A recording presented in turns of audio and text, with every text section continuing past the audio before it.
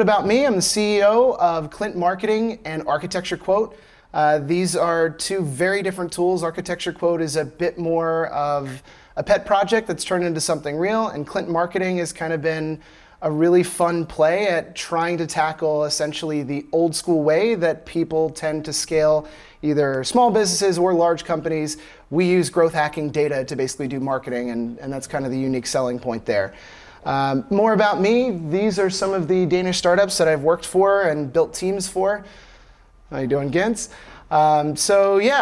Basically I do a ton of public speaking. In terms of growth secrets, it's kind of been my pet project. Did that get unplugged? No.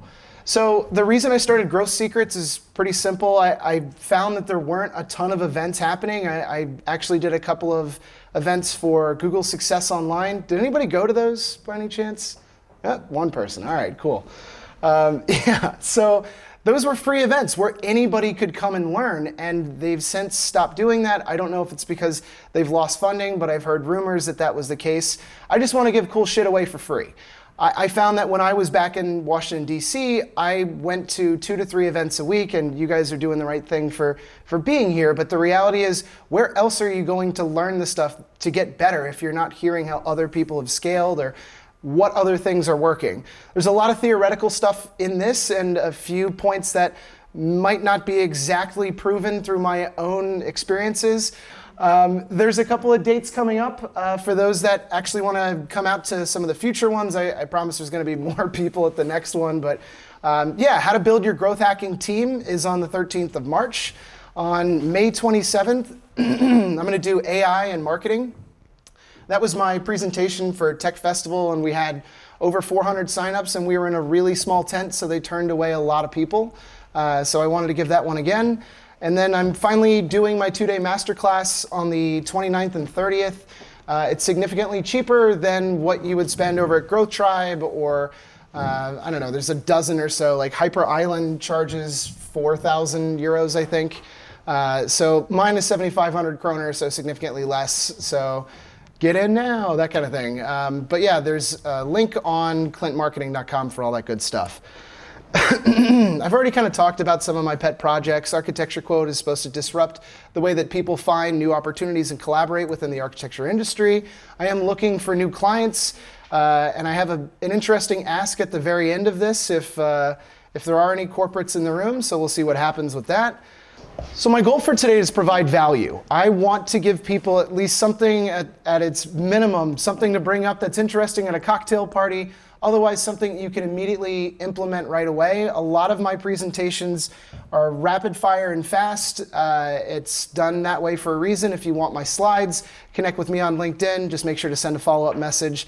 The only people I don't give slides to are competitors, so if you run an agency or an architecture firm that gives deals to architects, which I don't think that's the case, then you got my slides. So a quick question of the audience: how many people here actually work in a corporate? All right, we got a few. Okay, cool. But the vast majority, I assume, how many people here work in startups? All right. And how many people here are marketers?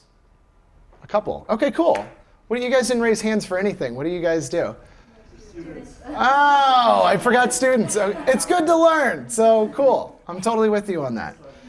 So I mean no offense to any of the corporates in the audience. I'm going after kind of my own reflections and what I've experienced in terms of the problems with corporations over the last 2 years. I worked for a company called Valuer.ai. I was a CMO. I interfaced with a lot of C-level, head of innovations, CTOs, CIOs, and I saw a lot of really consistent issues, and I'm going to address those from a startup perspective.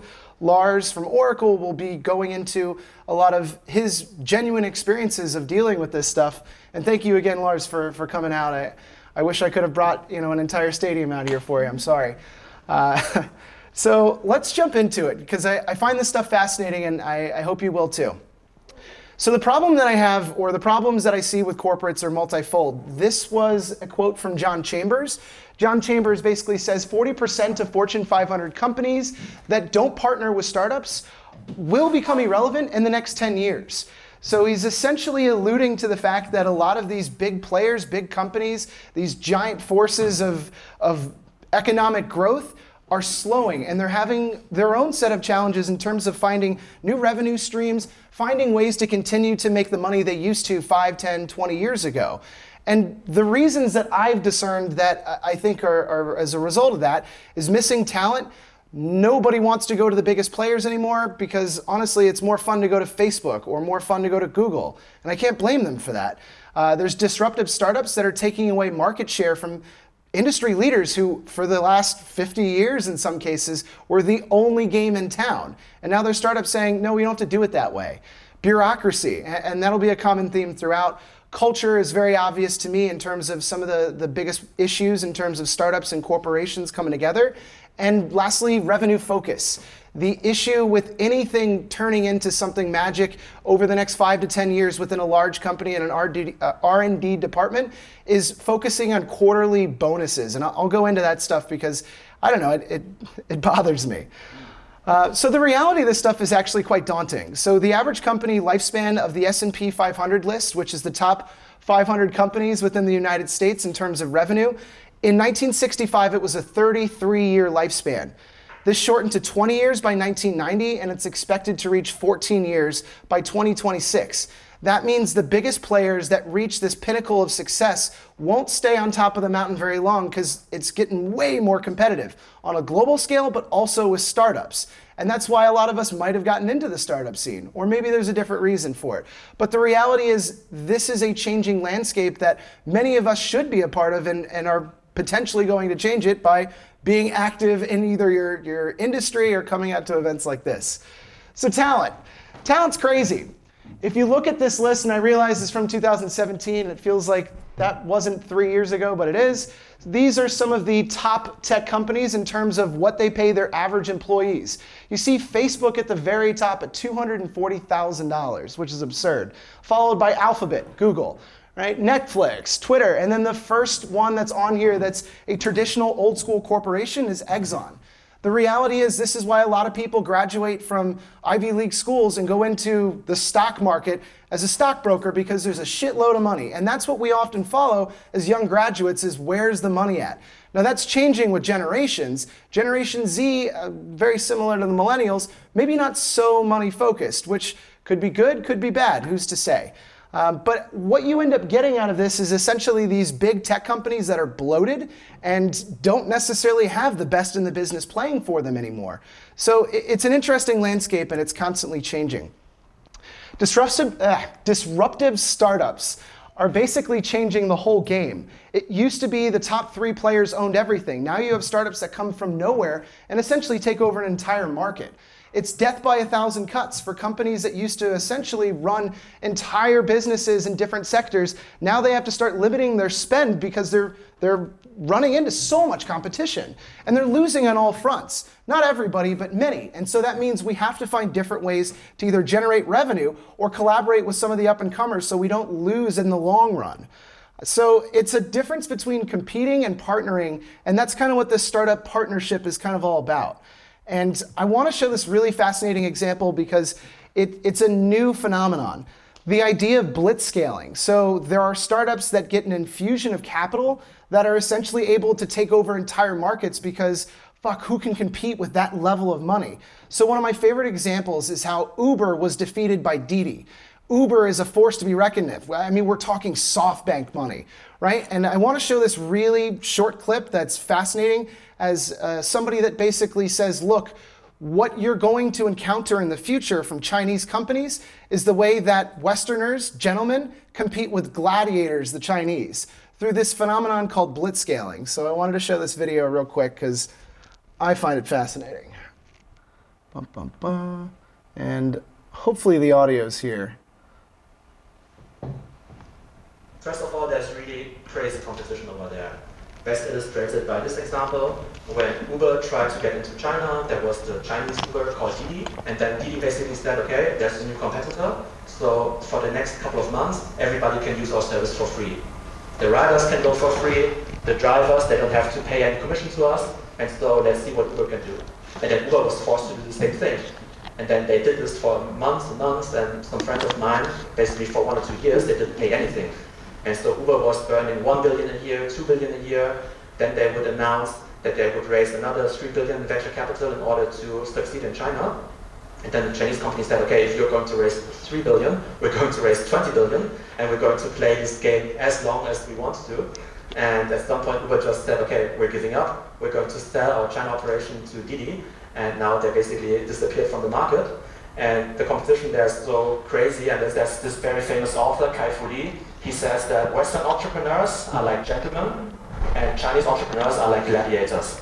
So basically, they don't know any rules, and it's really cutthroat competition. They do kind of play dirty, but they really manage to build really, really big companies. And even companies like Uber that are really known for really tough business tactics had a really hard time succeeding over there. We talked a lot about this really fast pace, and this concept is called blitz scaling. And blitz scaling means, okay, we prefer speed over efficiency. So we have to move fast. And if some things don't work, then so be it. If it's inefficient and very expensive, so be it. So speed is everything. And they also take big calculated risks if the reward is big enough. So Didi is thinking, hey, this ride-sharing market is a $100 billion, $200 billion, $300 billion market. So what's a 10 billion investment, or what's a 10 billion loss in the long run? So they really, really think long term and are willing to take those big risks. But they know that they have to move really, really fast, and that's where the blitz scaling comes in. So that's the idea. It's essentially trying to take over a market by who has the biggest wallet. And we've seen that in a lot of different places, whether it's scooters, whether it's ride sharing, whether it's something in the way of home delivery of almost cooked food. There's a lot of different markets that people are infusing so much money into in the hopes that they'll take over early and be able to hold on to these customers in the long run. The reality is what we don't see is what happens to these large companies that don't continue to deliver a good service, and also they're charging super low prices or free in order to capture an entire market. What happens when the user doesn't want to pay for something that they never paid for to begin with? So it's a really interesting phenomenon, and I'm curious to see how it turns out in the long run, but yeah, very different. Let me jump back into this. So the next topic is bureaucracy. Bureaucracy is, I think, why a lot of people might avoid working in a large company. It means everything. What this depiction here is basically, it's called the circle of death in nature. So ants on random rare phenomenons will essentially go in a circle until the entire hive of ants dies from exhaustion.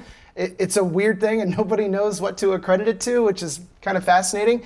And the reality is there's sometimes that type of thing that happens in a large company because we do the right thing for too long, and we don't know how to hit an exit strategy and try something different because the money's still there and it's currently okay. But what's going to happen in 5 to 10 years if we keep in this system? And the reality is nobody really has answers to that, but I do think it is fascinating. Pivots are almost impossible, especially if you've defined a project and you've said this is the way that we're going forward. It's very difficult to shoot down ideas in that kind of political environment. And I think it's really fascinating to see from a startup perspective the meetings for the sake of meetings, and I'll go into that stuff later. But yeah, it's a tough environment to really play in. And in terms of culture, there's definitely a very different culture, even in Denmark, which has a very flat hierarchy. And I love that about this country. I think there's a lot of influence in the United States from the military. We have our ranks. I think it's far less a thing here. But startups seem extreme in terms of the intern that walks up to the CEO and said, hey, I saw this thing online the other day. Do you think that would be interesting for us to pursue? In the United States, it would be, get the fuck away from me. In Denmark, and also, in some of the startup worlds, it's like, okay, what do you got? Like, tell me more. So I think it's just a very different culture in terms of large corporations and startups. And then revenue focused. I kind of alluded to this at the beginning, but I think it's incredibly important to understand that often bonuses dictate our decisions. So if you are quarterly focused every single quarter to make sure that you're showing revenue, why are you going to take chances? Why are you going to try something that might end up working out in 5 or 10 years if you know that you're placated on whether or not you deliver within this 3 months to 1 year period? And that's dangerous, right? That means that, hey, I'm gonna leave all the problems for the next guy. I'm focused on right now. Golden parachute, what's up? And that's a problem. And the reality is sometimes there is a real challenge in incentivizing people to do the right thing, but also do the right thing for the company when you're not here anymore. And that can always be a challenge, but there's different ways to incentivize, and I'll go over some of the failure bonus stuff that I like. So the radical outsider effect is one of the really cool concepts that's in innovation. It's basically the people that come from outside that have a direct change on an entire industry. And I'll go through a couple of examples. But this is one of the first slides that I often lead with when I go into some of my growth hacking talks. So marketing and innovation, in my eyes, are very similar. The idea is understanding one system really well gives you something in the way of the ability to apply the learnings from this system to another. So in marketing, if you understand how to write decent content, you can start to play the game with PR and amplification, understanding how to get other people to engage with that content. Then once you understand that, you can get a little more technical. You can do some SEO, you can start to understand the nuances of SEM, and so on. So if you understand one rudimentary system or one really complex system really well, you can say, hey, that's kind of like this, but a little different. Let me show a couple of examples. So this is what a badass looks like. This is John Crowley. John Crowley had 20 years under his belt in finance, and his two children were diagnosed with a neurodegenerative disease called Pompeii's disease, which basically means the kids are doomed to death within the next 5 years. It's very similar to Lou Gehrig's disease. So John Crowley decides, okay, I'm going to quit my job, I'm going to raise $100 million, and I'm going to find anybody that is in the biochem and biotech industry who's working on neurodegenerative diseases to come work for me and solve this shit. And so he does. 3 years later, saves his daughter's life and sells his company for a cool $137 million within 3 years.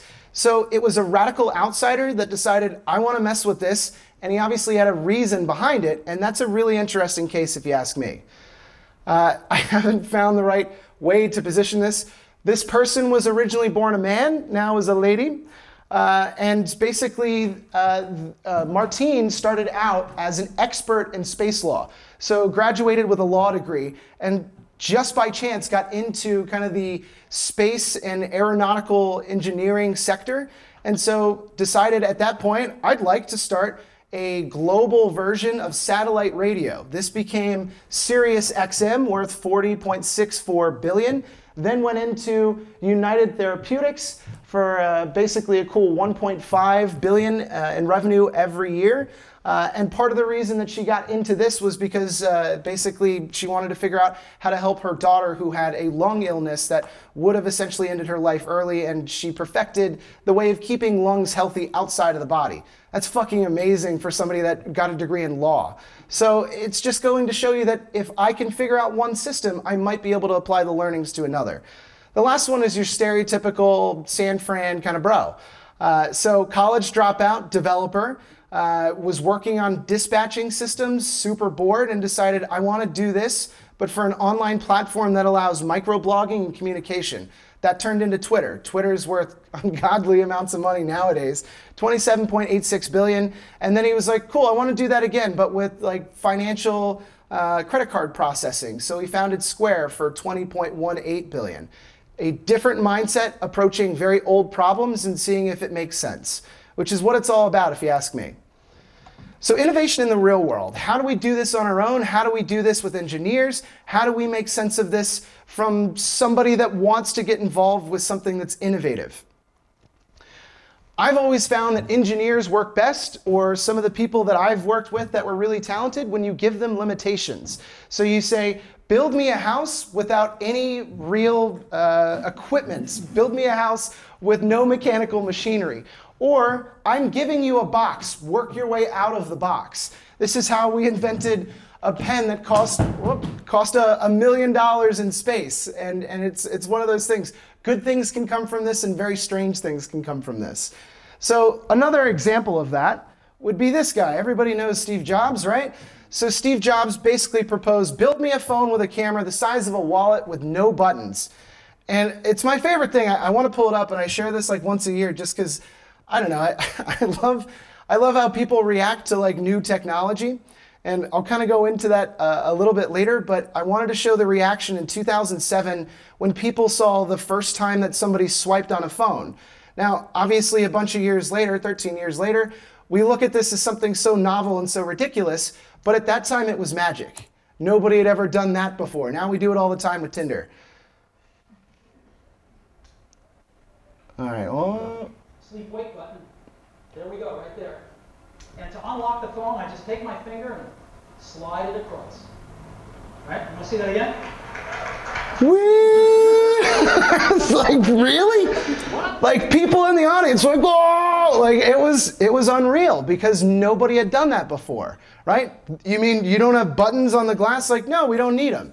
That's magic in some circles. So the reality is these were, I guess, originally seemed to be impossible feats, but something magic happens. Another example is one of my favorite entrepreneurs who's super eccentric, Elon Musk. So Elon Musk basically tasked his engineers with build a rocket that is cheaper than existing technology, make it reusable, allow it to carry bigger payloads than any existing technology. People don't realize the reason that rockets are so damn expensive, it's the engine, it's not the fuel. So if you can save that engine at the very bottom of this propelled, basically explosive, then essentially you're saving 2/3 of the cost, which is what he's done. And he's put NASA out of business, more or less, and a lot of other private firms that were trying to get into aerospace. I left WeWork in because it is novel, and this is also why I have challenges of my own with branding and strategist folks. So WeWork basically set out to disrupt the co-working space environment or the office space environment. So they basically said only procure large, really expensive offices within metropolitan areas where people are kind of coming and going, where startups hang out, make rent cheaper than a regular office, don't require long-term leases, rent individual seats, which was mind-blowing at the time, and make renting office space sexy. There's a reason that these guys make the entrance of their office super fucking beautiful and then the rest look like basically hallways. It's because they want to give people an impression of, hey, this is this cool, sexy thing, check it out. Now, more recently, I think most of us have seen the news that it's been devalued significantly because all that really was fancy branding. There wasn't anything super unique about the company. And there's going to be continued versions of that in the future. My last one on here is IKEA, a hometown favorite. So IKEA has been playing super heavily on basically self-driving.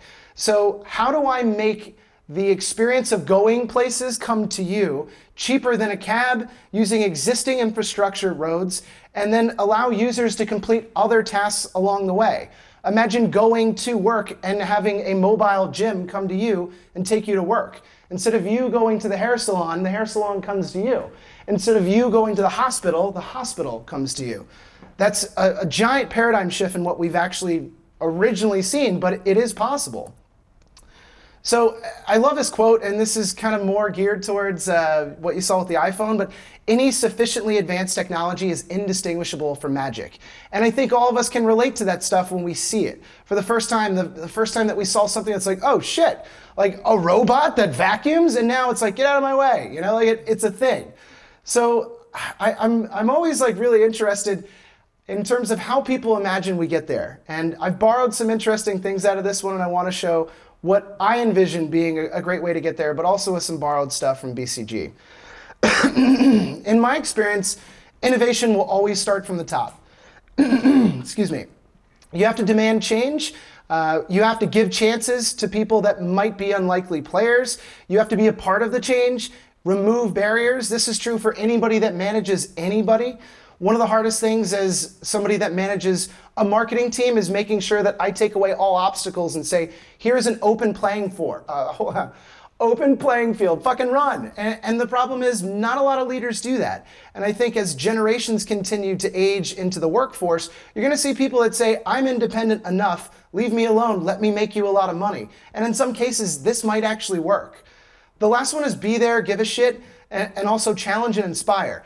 I've been to a bunch of hackathons, and usually it's the CTO or CEO that shows up at the very end to deliver a novelty check and like, no, don't touch me.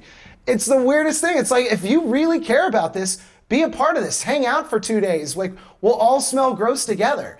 But it's so strange not seeing that. So there was a really cool presentation that I watched over at the President Summit this past November. This is Rich Lesser. He's the president of BCG, the US, and basically he had this really cool structure that I like how he broke down. That was basically the leadership stack for winning basically the 20s, the next decade. And the reality is, like, it really resonated with me because I build marketing tech stacks. I'm like, oh, cool. So the first one is compete on learning. So essentially, if you become the smartest company, you win.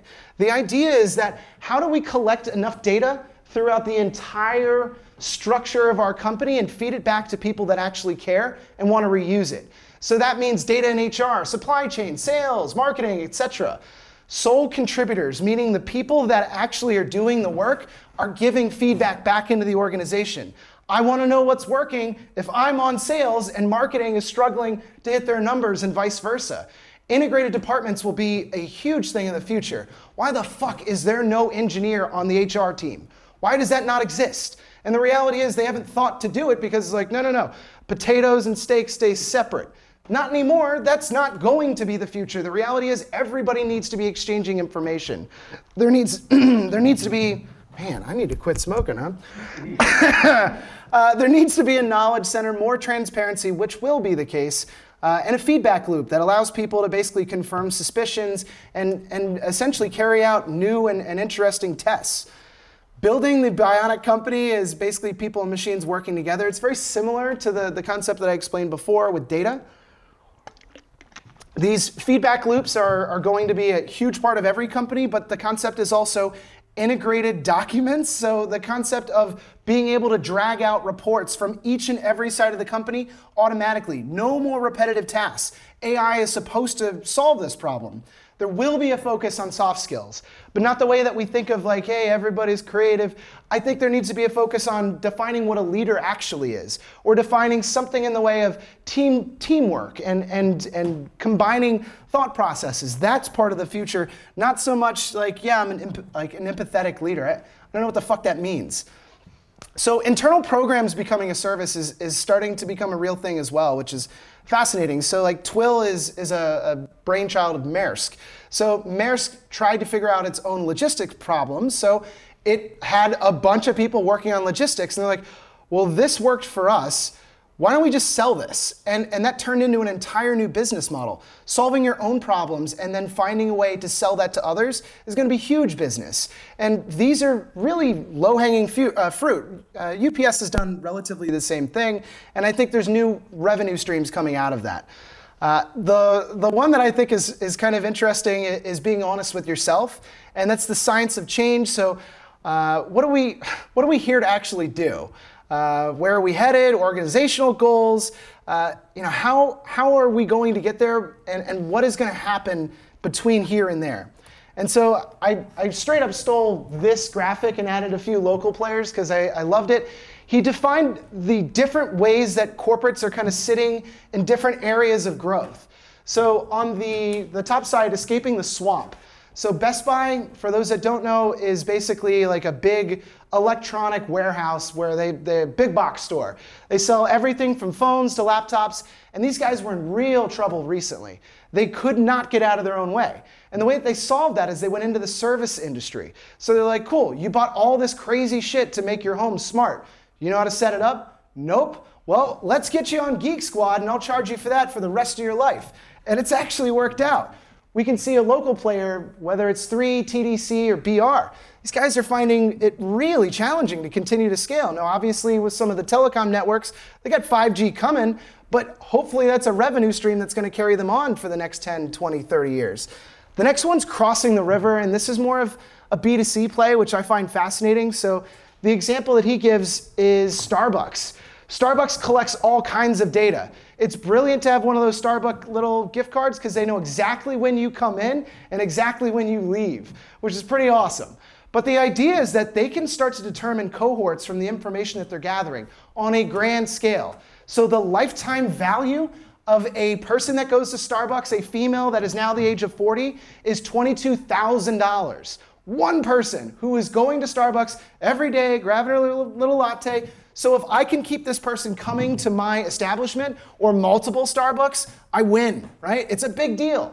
And so Carlsberg and Danske Bank are trying to find ways to keep their customers engaged and involved, and they're not exactly sure how to cross that river. We have data, but what do we do with it? Climbing the hill is really fascinating. So they know the technology that they need to actually implement, but they don't know what the top of the hill looks like. So John Deere, super old tractor company. Everybody's seen the logo. It's that one up there. And also Eurostad, they know they need to add IoT so they get more data out of what they're doing and what they sell. But the reality is, what are we supposed to do with that and how do we upsell it? And so there's kind of an unknown there. The last little bit is planned itinerary. So Maersk knows we're in shipping, we have data to do something with shipping, and we'd like to get a lot more streamlined with where we drop off stuff and where we pick up stuff. Like logistics to the extreme. IKEA knows people are never gonna stop buying shit, right? Everybody's gonna have an apartment at some point, they need shit to put in there. That's just gonna be part of life. Staples is office supplies. People are not just gonna all of a sudden say, I don't need office supplies anymore, they're good. The last one is really interesting, and I think it would be a really cool place to be, to live in one of those environments, which is, yeah, scouting and wandering. So Google has ungodly amounts of money, so does Facebook and Amazon. Lego does too, quite honestly, and they know that they have something in the way of a future. They just haven't figured out where are we going to throw a lot of our money. And that would be a really cool place to play if they were going to hire me. But yeah, something to think about. So this is a topic that I'll lose half the room on, and I'm not going to make this a huge debate. And I want to go into a certain direction, but harnessing diversity actually will work in the future, and you'll see a couple of reasons why. My background is psychology, so I always love throwing a psychology principle in here. The beauty premium phenomenon is one of my favorites. So basically, when we see attractive people, we assume that they're smarter and more capable than they actually are.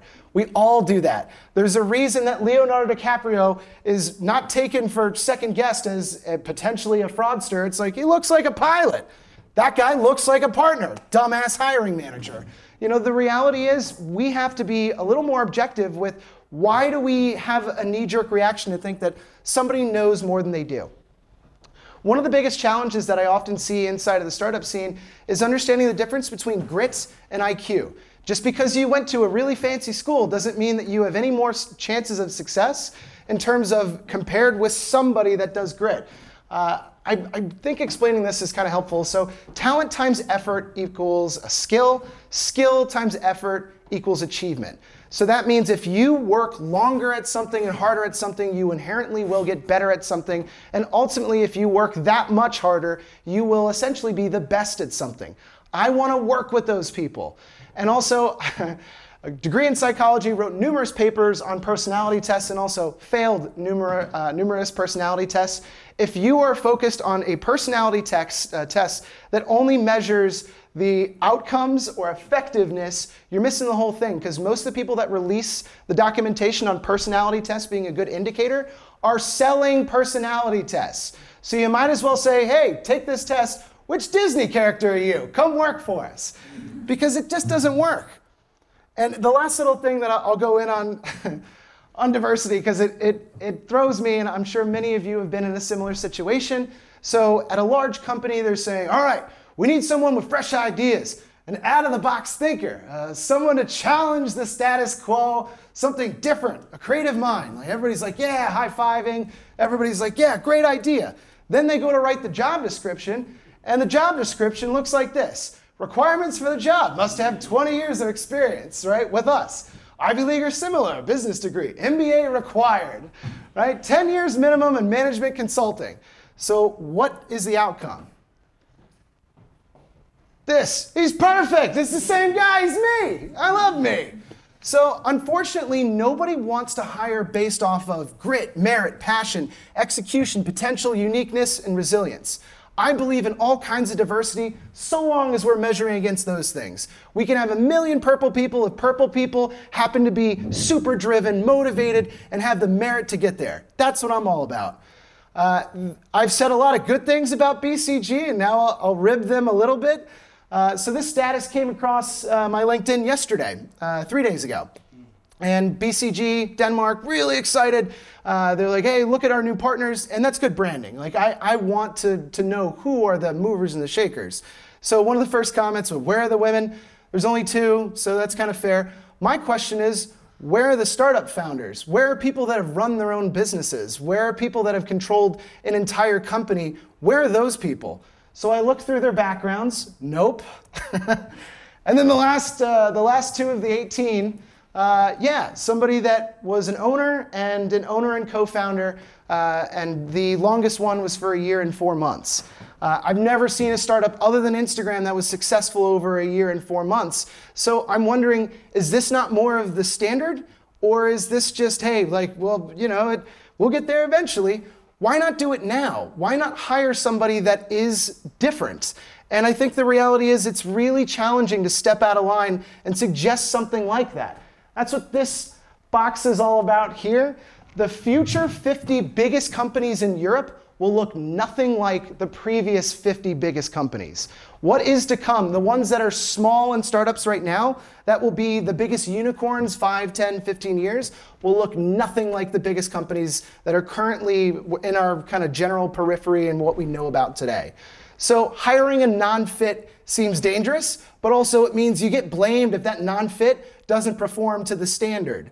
And so it's a scary thing, and I totally get why that isn't working. But in the future, it will work itself out. These smaller players continue to build an industry that doesn't exist.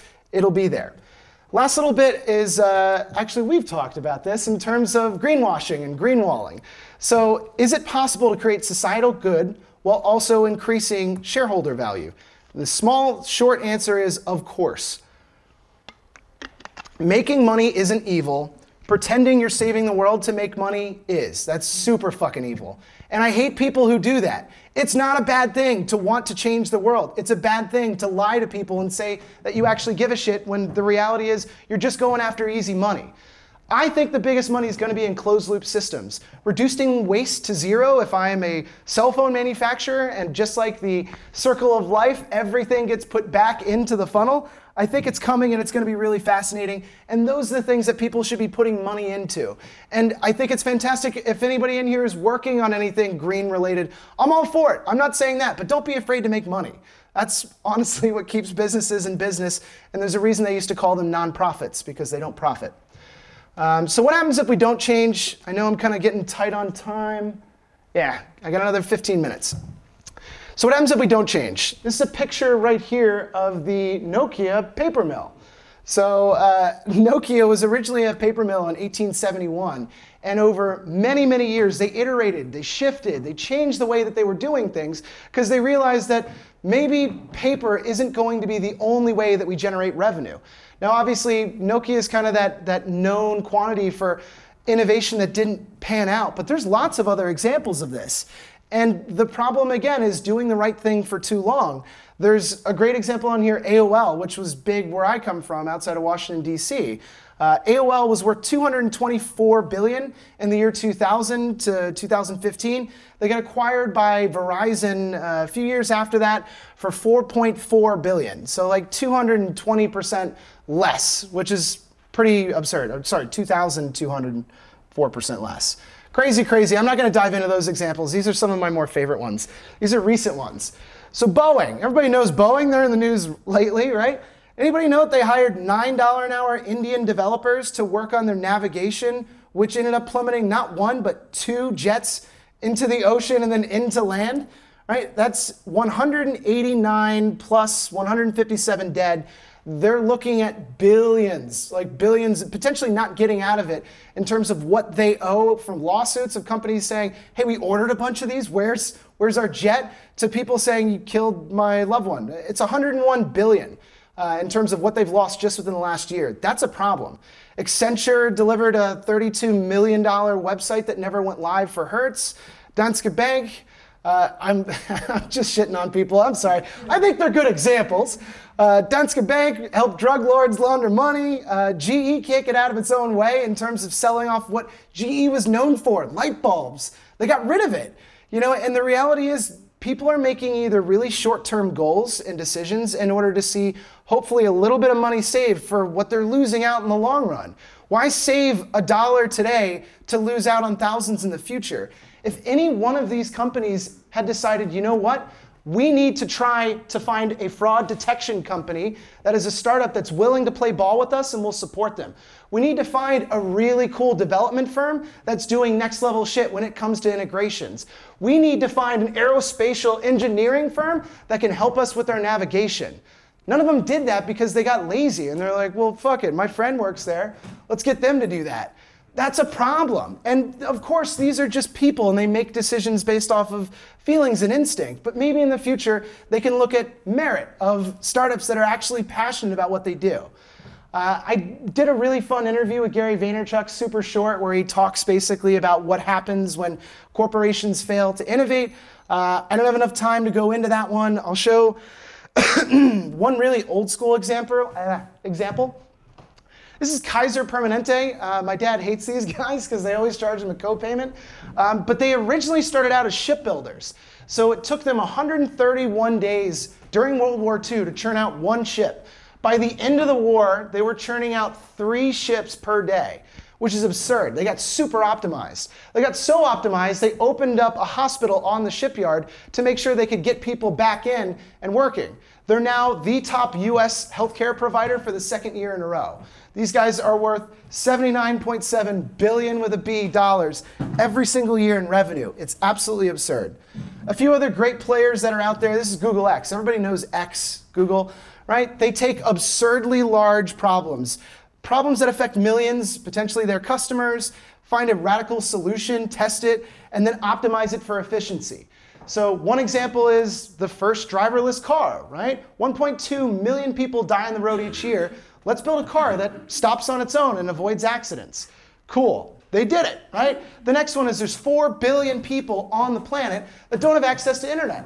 So they basically created weather balloons that pump down 3G and 4G signals to allow all these people online. Now guess who they're going to get on and do some searches with, right? And I'm going to get lots of data on you when you're traveling in your little car. But the reality is these guys are going to be taking over the future for the rest of time, potentially, if they continue on that path. It's pretty wild. Last little bit, I still got a little bit of time. I really love the collaboration with startups, and I want to show why that is. Again, I have a different perspective than most people when it comes to this, so just bear with me. When I first met Chris Ye, he wrote the blitzscaling book, the topic that we were talking about before. I kind of made this analogy, and my CEO at the time kind of winced at me. He's like, "The fuck are you doing?" I'm like, no, it makes sense. So I look at a lot of the biggest companies that are starting to kind of fade out as the out-of-shape Olympian. This is Rulon Gardner. He was a wrestler, not like WWF, but wrestling for Olympic gold. So he won the gold medal in the year 2000, and he beat out the favored Ruski. And it was a big story in America. And so afterwards, he got super out of shape. He was on a show called The Biggest Loser. And it's a show about people losing weight. And the reality was that he lost sight of the things that used to make him the best, which was, hey, worked out every day, ate well, he had something in the way of focus. He was resting on his laurels. Or in other words, saying, hey, remember when I won that gold medal in the year 2000? It's like, Dad, it's 2015. What are you talking about? And the problem is, in order for a lot of these large companies to say, look, gee, I know you guys did great with the light bulb, but what have you done lately? The reality is they need a change in attitude. That means leadership. So in this show, The Biggest Loser, they basically had to get him to convince himself he was ready for change. Better diet / personal chefs. Think of startups as the ingredients, fresh food in terms of lettuce, tomato, chopped up onions, whatever. Throw it in a salad. If he doesn't know how to cook for himself, he's certainly not going to lose the weight. So the idea is startups and something in the way of a CIO that are infusing these two together and saying, look, you can cook for yourself.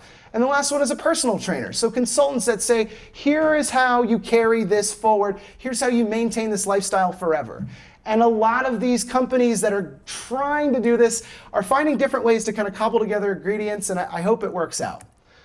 Startups are different. Let me see if I'm doing okay on time. Yeah, I still got a little bit of time. This is me kind of talking about startups. I saw somebody post a picture of the movie with Will Smith, I Am Legend, on LinkedIn. They're like, yeah, it's tough being a startup and entrepreneur. And I'm like, okay, yeah, but minus the dog and the fucking son. There's a reason that it's really rough out there. Everybody tells you you're full of shit, you're not worth their time, and nothing good is going to come of it. that's really hard to move forward with. But it builds a chip on your shoulder, and for me, that's jet fuel. That's motivation. I get motivated by that jazz. Like, I'll show you. And I think every entrepreneur has a touch of that in there. That's something that if you have that inside of a large company, that might not be a desired trait. You know, it depends on the company. But there's a lot of passionate people, and I believe they do work harder. Use bootstrapping or understanding how to work around expenses or challenges is kind of what startups do. Other times, large companies throw money at problems, and that's kind of another solution. They're fiercely independent, and that's why a lot of these startup founders don't always work super well with these large companies. They definitely believe in that grit over IQ. And here's the interesting part of why corporates should work with these people is because they've already started to solve the problem that they're looking for. It's a real thing. So if you ask any VC, and I'm not saying that VCs know everything, but when you ask a venture capitalist, what are the top 3 elements of a startup that you evaluate when you're trying to decide if you're going to invest? They say people, people, and people. It's like, fucking good one, you know, but okay, fair. So the reason that they say people is because they believe in the stuff of the previous slide. It's not where you went to school. It's not your previous history. It's what you're trying to do to solve this problem, how passionate you are, and the team that you built around it to get it done. And there's no difference between what is happening within a corporate venture as well as a venture capitalist. And if you can show them that that's something you possess, you're already ahead of everybody else. So where do corporates find startups, and where can you be found as a startup? Accelerators and incubators. There are always competitions. UNoodle is one of the greatest resources to go to just constantly apply. Competitions, there's not a lot of pitch events in this town. I used to do like one a week. And it's really actually quite fun. Maybe I'll get involved in that one day. But startup conferences, hackathons, school and academia, obviously. Random Googling is how a lot of people do it. And then an in-house startup analyst that gets way too much money to basically Google stuff, which is crazy. So the reason that acquisitions don't go well if a company's ever been acquired by a startup, it's basically you're now kind of partners with, it's like, well, fucking nice helmet and racing gear and nice bike. Like, I'm just a little startup. Like, how do you get all that stuff? And that, unfortunately, is kind of the scene, and how people migrate into that doesn't always mesh well. So the analogy that I use is the fastest fish in the ocean is the sailfish. If you take the sailfish out of the ocean and throw it on land and say, all right, do the same thing that you did in the ocean. Go on, get. It's not going to work. It's the same thing with taking the fastest animal on land and throwing it in the water. Why would you do it any different with startup leaders and people that are actually good at what they do? Don't take them out of water. Encourage them where they are. Don't do anything in the way of this kind of internal innovation stuff. Give them a chance to run on their own. Fuel them. Give them fuel, and that's all you really need to do. Last little bit. I'm down to my last little bit of minutes. I really love Astro Teller's name. He sounds like a man from the future that predicts like people's fortunes. But I don't know. It's a really great name. But he's got an amazing TED Talk. And my favorite quote from this TED Talk was basically describing the failure bonus. People at Google get paid to kill projects. So they get promoted for it, failure. We have bonused every single person on teams that ended their projects in failure. Meaning there is no concern for killing a project that will just bleed money out of a company. We kill it and then we move on to the next one. You're safe, you're with us. And then the other one, of course, Thomas Edison. I love that. You know, I have not failed. I just found 10,000 ways that it won't work. Let me finish out the last little bit. I have a couple more things. I'm going to skip past that. You know, the biggest reason why startups often fail come down to mostly like infusion of wealth and lack of testing the market. And everybody claims a different statistic, so I don't know how you have such varying degrees. Do a Google search and like everybody has a different answer. But if you were able to say with certainty that most of this came down to resources or a little bit of user testing, we'd have a lot less startups that failed. So if there's a large company that's inside of your industry that is willing to give you a shot and say, we'll give you money to make sure you don't fail, why wouldn't you do that? And the reality is startups have what I described, that chip on your shoulder. I don't want to work with them. And it's like, cool, if you don't like your future or money, then that sounds like a good call. The reality is this is a lot more of what the future will look like. So I wanted to briefly describe, and I have a few more minutes, of what it is that I'm doing and what it is that I'm focused on. And if there's anybody in the room that's open to helping, I'm all for it. So first, I'll start with a very simple question, which, why are there no growth hackers in large companies? And it's kind of confusing because I see a lot of companies that have more than enough money to employ some of the fastest and smartest growth hackers that are out there. And there is obviously kind of a barrier there, but most growth hackers don't fit the background because they have blended backgrounds that come from a mixture of sales, different industries that didn't work out, and they're non-traditional, and you guys can tell by my language, I don't really fit the traditional mold. They're often sole contributors, meaning I have to learn by doing the work. I can't talk about strategy. I need to focus on actually writing this and understand it through and through, and then deliver, and then understand strategy. If I've never had to do that, then I don't consider myself a growth hacker. I need speed. I need to test fast and move on. I want to do that. And I see that being the case always. So that's why you don't always see that there. And also, most good growth hackers come from like broken homes, broken startups. Like, that's just what happens. Like, you have to learn from, you know, the only reason that I don't use HubSpot and I've had to figure out all these other tools to go around HubSpot is because HubSpot is $20,000 a fucking year. I can't afford that, so I cobble together about 12 different tools to work around it. And I'm really good at those tools. Not great at HubSpot, but I don't need to be. So I actually found out from Lars earlier that I was wrong about the idea behind Barclays. And here's what I'm kind of working on. I'm letting everybody in on what my future goal is. So I want to create a growth engine and launching pad. So basically, any company that has an infusion of startups that are eager and want to continue to grow their companies and projects, how can I help? And the answer to me is I've grown some of Denmark's fastest growing startups. Sure as shit could help out with a lot of companies that have thrown money at startups to grow very quickly. There's a lot of people that understand their product really well, but maybe don't fully understand how to mechanize growth and infuse tools for faster growth. So my goal for a growth engine is basically to allow entrepreneurs and some of these corporate projects to forego the really messed up learning curve of how do I find early growth? How do I get the traction the fastest and test different platforms and different channels? How do I test prior? You know, a lot of people are like, well, what is growth hacking? And it's like, damn, dude. So market validation, all that other stuff. What I do is I essentially want one company as a partner. I'll be an employee of theirs, quite frankly. Like, I'm totally down to play ball. I want to build a team inside. And this is what I thought that Rise from Barclays did. So a team of 7 that basically utilizes the protege effect. The protege effect is really simple. And by the way, I'm doing a presentation on this in March. The protege effect is really simple. You learn better and you get better at a skill by teaching it to somebody else. That's why every team that I've created has at least one intern underneath every employee so that they're constantly teaching. Not only the intern learns, but the employee learns a lot faster as well. I want to create the growth engine for all these really cool, interesting projects. I don't want an organization to lose all the lessons learned by just throwing money at the problem. I want to create that kind of knowledge base. So what I'm essentially looking for is a seat at the table. The reason that I don't have the seat at the table is your boy is not the polished version of the Harvard grad that came into BCG, and clearly I don't fit the mold. But if somebody wants to dance, I'm more than happy to dance with you. So that's about it for me. I hope you guys got something out of this. I'm definitely going to stick around for beers and questions, but I've taken up a ton of time, and I want to give Lars plenty of time to get up here. So thank you guys for coming, and I hope that was worthwhile.